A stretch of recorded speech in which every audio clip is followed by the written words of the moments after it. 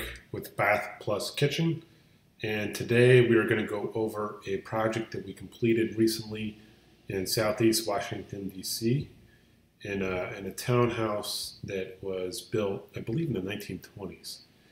So on our website, you can see the before photos, after photos, and then we also have on this side here renderings of the kitchen that we'll discuss today. So to start with, the homeowners, Casey and Clay, they were new to remodeling. It was their first time. So they were a little inexperienced, as you can expect. Just kind of new to the game, not understanding all that is involved. So they're great people to work with.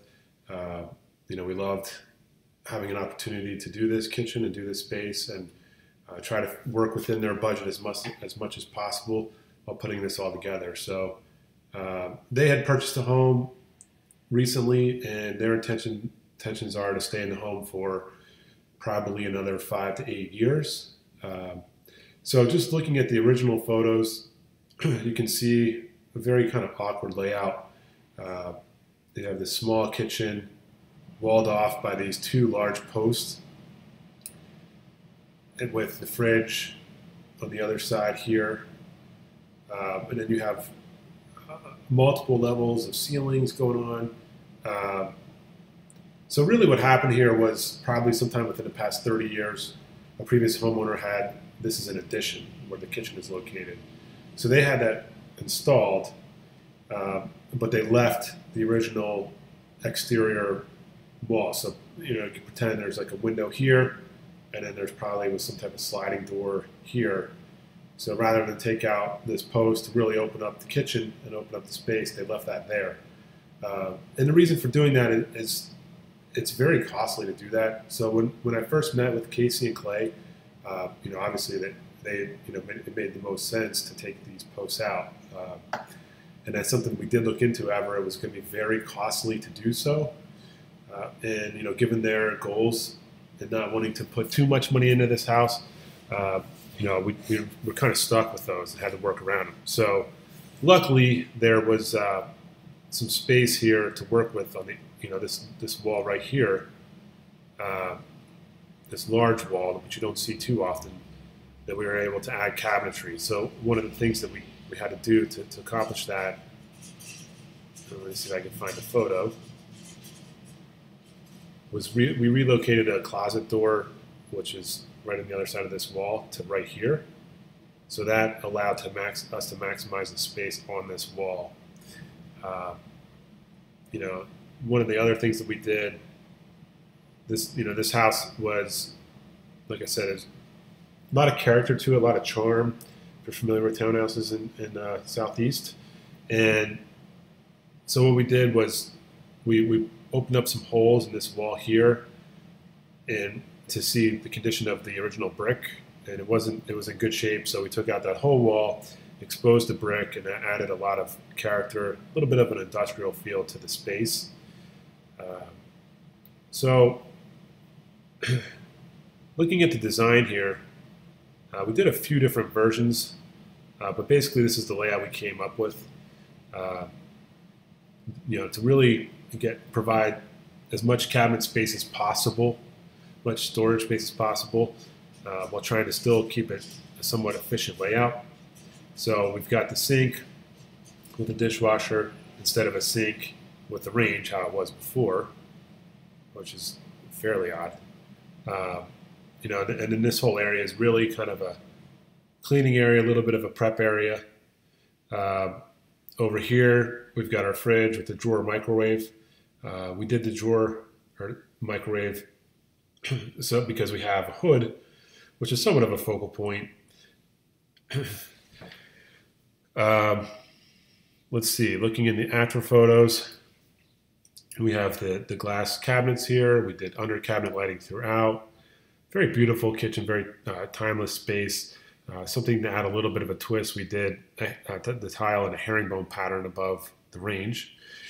And we have a fairly powerful hood to get all the cooking smells out of there. The hardware is this satin black kind of mix of a finish, very cool finish, kind of pops there. We kept the original floors, well, not original, they're pre-finished floors. They're probably installed sometime in the past 30 years, maybe less than that. Painted, kind of a light gray here. We've got a crown molding. This pantry cabinet, when these two doors open, has 4 rollout trays. So you really get a lot of efficiency out of something like that. These cabinets are frameless cabinets, so you're seeing nothing but the door and the drawer, so called a full overlay door.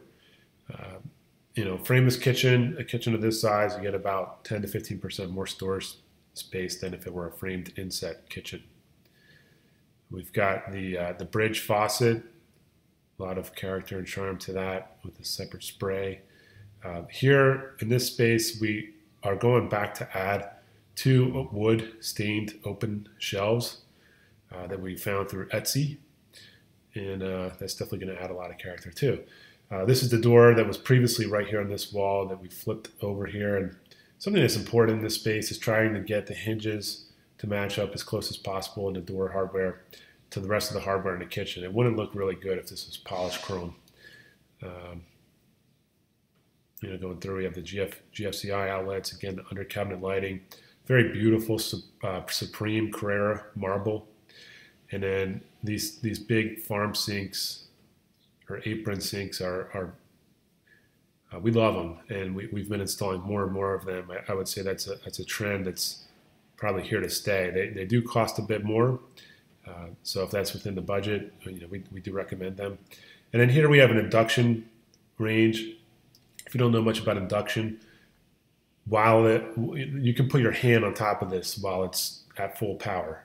It uses a magnetic system, and you have to get all new cookware when you do that. So it is quite an investment. This range here probably costs another $500 to $1,000 more than similar gas or electric range of pretty decent quality. Here we have a built-in fridge. So not built-in, I would say a counter depth fridge. There's a difference between built-in and counter depth. So it doesn't stick out too far. But yeah, overall, the clients are very happy with the space. They absolutely love it. I don't know that they would really change a thing other than maybe, we did consider doing a different type of backsplash over the range, but, budget being what it is, we just kept it simple there with the subway tile. But yeah, lovely kitchen, lovely cabinets from Durasupreme. Our team did a wonderful job in the design and getting this whole thing built out. If you have any questions or you'd like to work with us, please visit us at bathpluskitchen.com. And that's all for today. Thanks.